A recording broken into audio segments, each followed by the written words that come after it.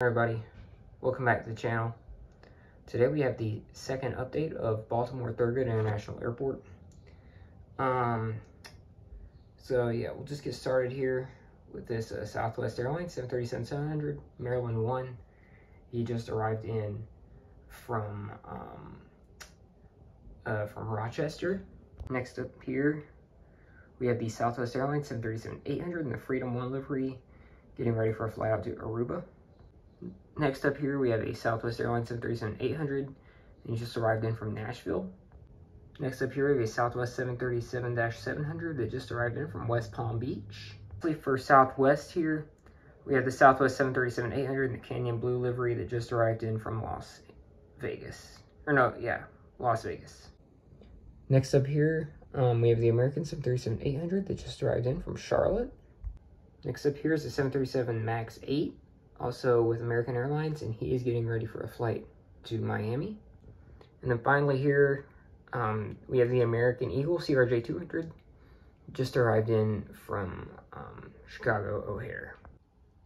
Now we have the Delta Connection CRJ-700, and he just arrived in from New York JFK.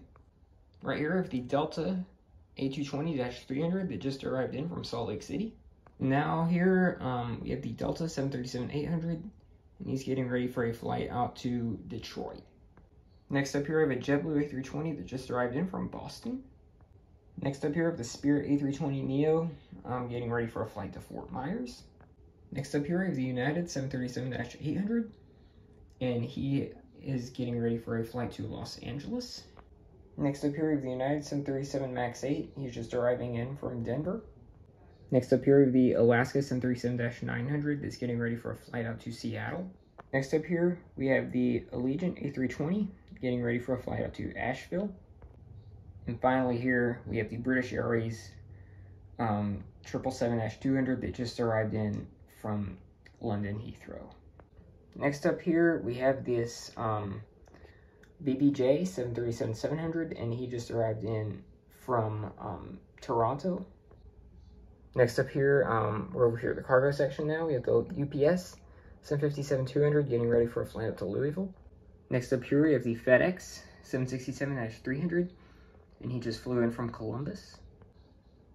Next up here, we have the U.S. Air Force C-17, and he just pulled in after arriving in from Dayton.